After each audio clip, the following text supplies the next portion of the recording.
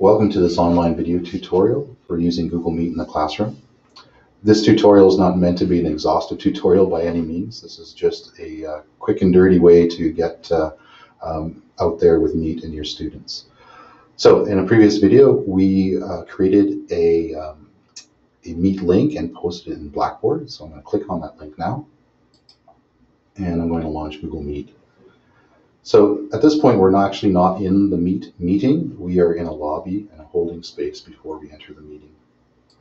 So at this point, you'd want to take advantage of the More Options button in the bottom right corner. It's just to test your microphone and speakers. So I'll click on More Options, go to Settings, and now I see my audio tab here where my microphone and speakers live.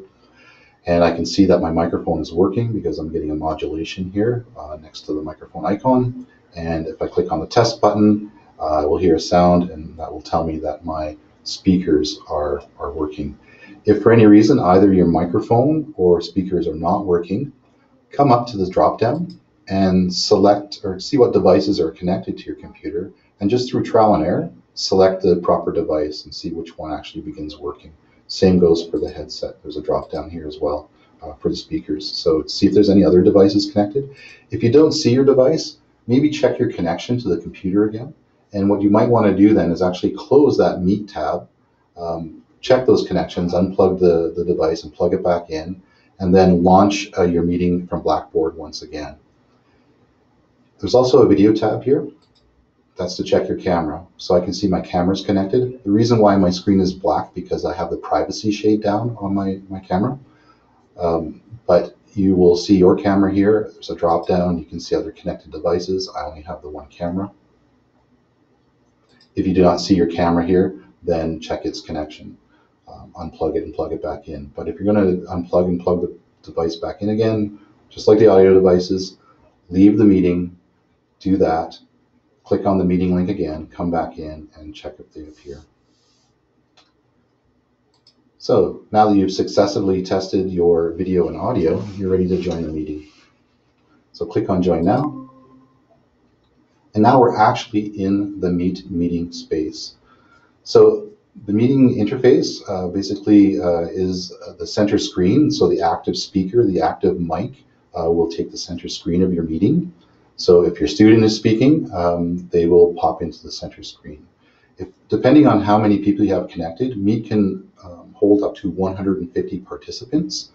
And what you'll see across the top is just, I think it's randomly 10 video images or 10 little boxes of participants, and that's referred to as a film strip. I would suggest that in Meet that unless you need to be seen or need to be heard, that's the only time your camera should be on or your microphone should be on. So down in the middle of the screen here, there's a menu bar to mute your mic and to turn off your camera. So etiquette in web conferencing is if you're not speaking, your microphone is muted. If you need to be seen, have your camera on, but I would not recommend having 30 people with their camera on in a meeting. That would take a lot of bandwidth and potentially be hazardous to the quality of your meeting. So just to play it safe, only have your camera on if you need to be seen. In the top right, we can see that there are two tabs. One indicates the participants or the people in the meeting. Right now, I can see there's one person in the meeting, and that would be me. I can click on that tab, and I can see a list of who's in the meeting. Next to the People tab is the Chat tab. I can click on it, and that opens up the chat window. To send a chat, come down to the bottom of the screen, or the bottom of the pane of the chat window, and type in your message, and then click the Send button. And now your chat is viewable to everybody within the meeting. The chat window is really nice to help participants troubleshoot. So maybe you could see that you're not being heard well, so maybe you need to speak up. Or students are unable to get devices working, and they can let you know what's going on with them. So the chat feature is a nice tool not only to communicate, but also to help troubleshoot. To make that pane go away on the right, just click in the center of the screen and it will disappear. Now, you have a choice when you're using Meet. You can actually display content through Meet, so I could put up a lecture PowerPoint, I could put up documents all through the share function. So what I would recommend is that before going into Meet, line up all the materials that you would want to use. So here I have a PowerPoint open in the background. I could have a PDF open in the background. I could have a Google Doc. I could have a Word document. But just line up all the items you want to use in your lecture beforehand, so you can see here's my PowerPoint. So the next step is I want to share my PowerPoint to the meeting, and I want to start lecturing. So to do this, I'm coming over to the Present Now button, clicking on it, and I'm going to do my entire screen. So then this screen will pop up. I'll select my entire screen, and I will click Share. Once I click Share, this my screen will be pushed out to all the participants. So now I'm sharing my screen with all the participants, and I'm going to go to my PowerPoint. Now, whatever I'm seeing on my screen, the participants in the meeting are seeing. So here I am with my PowerPoint, and I'm just in the edit view, and people have many different ways of launching their PowerPoint. I press F5 to start mine. Some people come down to the little slideshow button down here to start, but I'm going to start my slideshow. So I'm going to press F5, and now it's just a PowerPoint. It's just a PowerPoint that I'm speaking to, and in the background, it's being pushed out to all the participants in my meeting.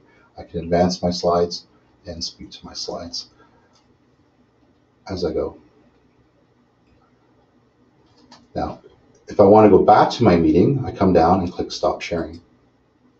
Escape to get out of PowerPoint, and then I come down to my taskbar and I go back to Chrome, because Chrome is where my Meet meeting is living.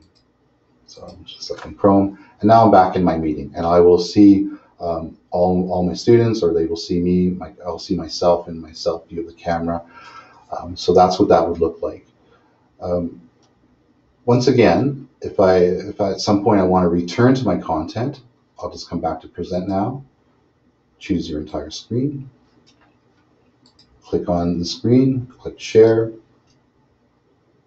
and then go back to my content and begin presenting again. So there's a lot of ways you can move through this. When I want to stop sharing, click the button again, press Escape, go back to my Chrome browser, and I'm back in my meeting. To leave the call, I would press Hang Up here in the middle.